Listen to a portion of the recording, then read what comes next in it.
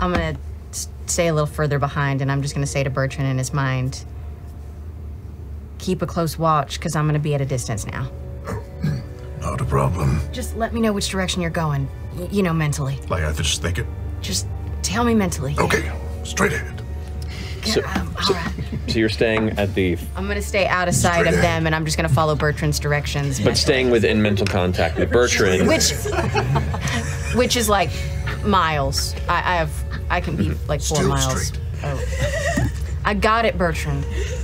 Can you hear me? Yes, I can fucking hear you. Just, you done made me cuss. All right. Darting through just right of the street and would be hard to follow, but you have a keen eye. You followed some dangerous things in your past. Indeed, just like the whispering werewolf of the north. You hear him. What are you talking about? What? Oh, I'm so glad you asked. Whispering werewolf. You've probably heard of my adventures across many continents, but that was one of the beasts I slayed, the whispering werewolf of the north. Remember that, Have you ever heard of the horrible hippogriff? Oh, shit, hold on.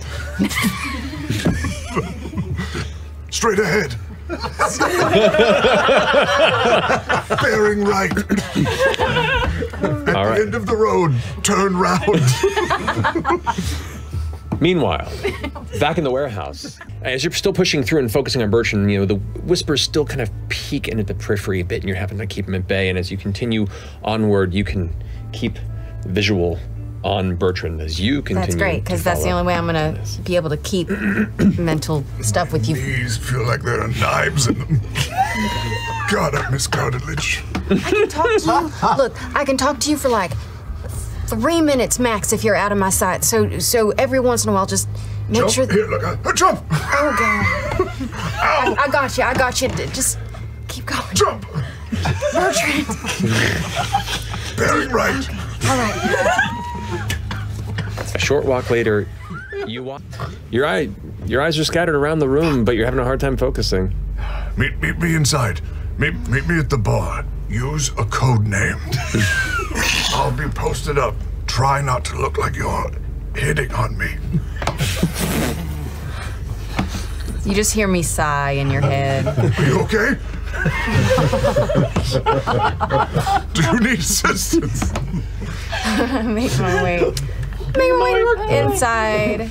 It's a colorful crowd, so it's not like you stand out like a sore thumb necessarily. Bertrand's doing his best CIA thing. He looks like Val Kilmer in The Saint, where he's being the French poet and the artist, and he's like, all right. What a reference. The Eld Witcher. What are you doing? What are you talking about? You don't have no disguise? I don't have a disguise, Bertrand. Plus, I mean, it's a tavern. People come to drink. Did you use my name?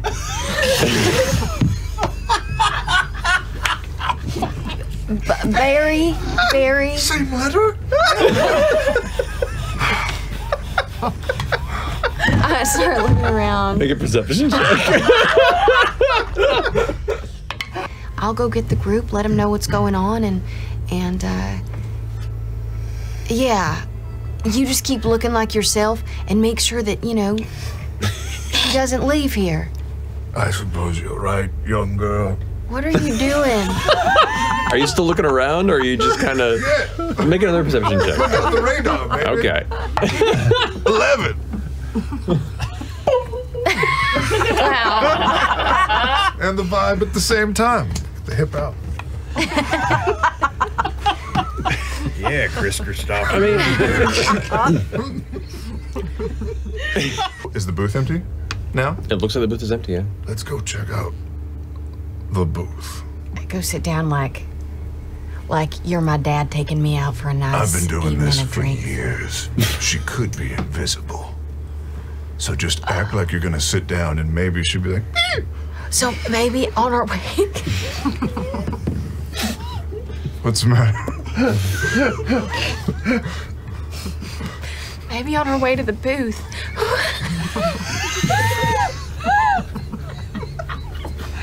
We should just swing our arms around.